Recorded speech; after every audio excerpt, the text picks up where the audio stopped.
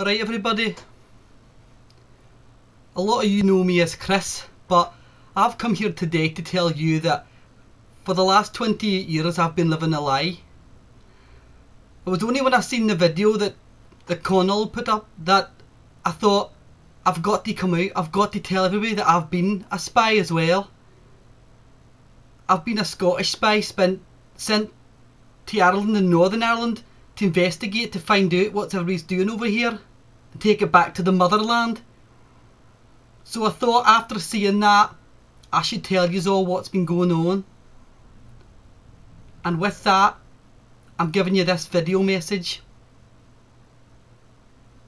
Also, like Connell, I've not been doing a very good job with my accents, and like him I've decided it's time to get to know everybody with my real name, Jock Tavish.